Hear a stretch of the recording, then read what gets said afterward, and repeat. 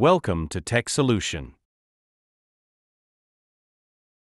192.168.0.254 serves as the default gateway for routers like TP-Link and Tenda, accessed through 192.168.0.254.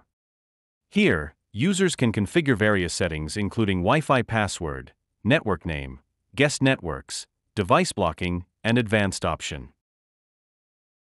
How to log in to 192.168.0.254.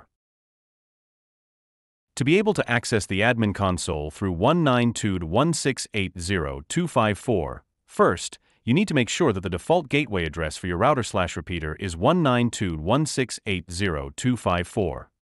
You can find the default IP address printed on the label at the back of the router. Follow the steps to log in into the admin console through 192.168.0.254. Open a web browser on your PC, Google Chrome, Mozilla Firefox, or any other. Type 192.168.0.254 and press Enter. You will be taken to the login page of your wireless router/repeater. Here you will be asked to enter the default login username and password. Enter the login username and password and click on Login. You will be now logged into the admin console of your wireless router/repeater. From here, you can make all the required changes to the settings.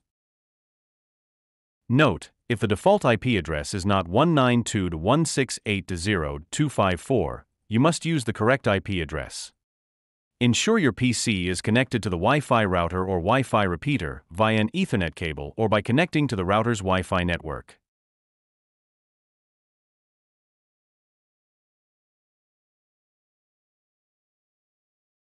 Thanks for watching.